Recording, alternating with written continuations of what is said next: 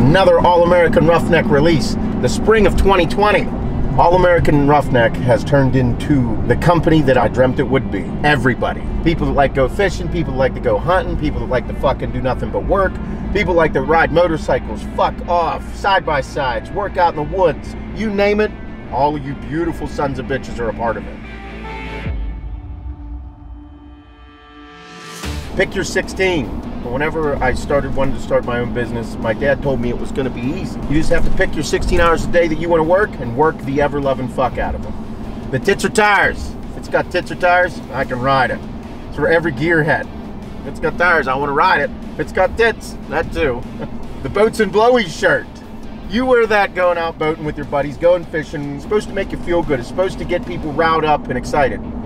We have another colorway of the no problems, just work. You're happy, you're healthy, you're able-bodied. You don't have problems, just more work to do. We also have the Roughneck fishing shirt, catching beers, drinking fishes.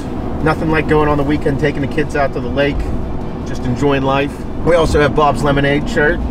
It is April 2020, so this whole month has been a holiday for Bob. This set would not be complete without a Bob's Lemonade shirt. The pump cover. This concept of mine of just fucking getting nice and juicy and jacked in a sweatshirt, taking it off, revealing the sick pump that you worked for. We also have a bunch of new hats coming out. 2 110 snapbacks. They're the most comfortable hat that we do, I think.